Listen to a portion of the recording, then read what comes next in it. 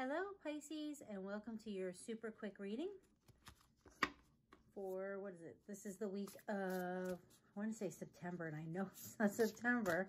Wow. February 21st, 2021. Thank you so much for being here. We're going to start with the Spellcasting Oracle deck, card for Pisces for this week. So 5, 4, 3, whoa. Okay, so this week, it's about trust.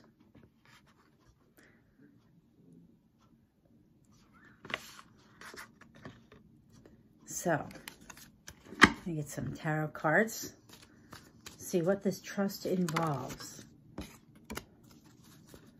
Wow. Okay, some more cards to tell us more about Pisces and what trusts we're speaking of this week. Okay. Done. Okay. So your first card, Pisces, was the 5 of Swords. And the 5 of Swords is the winning at all costs.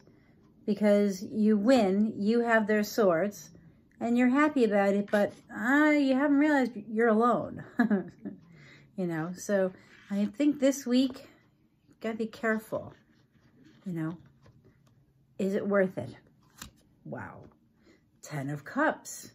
This is happy life, happy family, emotionally fulfilled in your home. And then you have the 4 of Cups, which is missing an opportunity or just not seeing an opportunity that exists. So I have a sneaking suspicion this trust is knowing that you don't necessarily have to win every argument that you have, trusting that things will work out and you can still be happy. Because, I mean, I know from personal experience that sometimes you just don't want somebody to think they're right when you know they're wrong. But at the same time, this could cost you a cup. We'll say cost you a cup. And you can miss out on something better, I want to say, or bigger. So let's get some, whoa, angel tarot cards. Okay. What would they be missing? What's that 4th cup and the 4 of Cups involved? Anything else for Pisces? No. Okay. So, 9 of Fire. Don't give up. Protect that which you've created. Have courage and believe in yourself. Now, isn't that funny? This one is trust, having trust. This one is a warning about, you know, you can push, but when you push, there are going to be people who walk away. And you know what? It's really funny. This one card changes the whole feeling for me, Pisces. Now it goes to trust that those who walk away from you, you'll be better off and you will have the 10 of Cups, which will make you feel more fulfilled.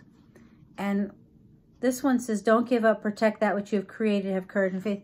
And I feel like what you've been missing was that feeling of the 10 of Cups. And that the 9 of Fire is saying, you know, have the courage to stick up for yourself. And know that if you stick up for yourself, those that walk away aren't meant to be there.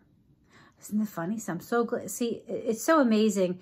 Sometimes if you stop at the wrong place, if you have that inclination that you should get that one more card, boy, it's amazing what it does.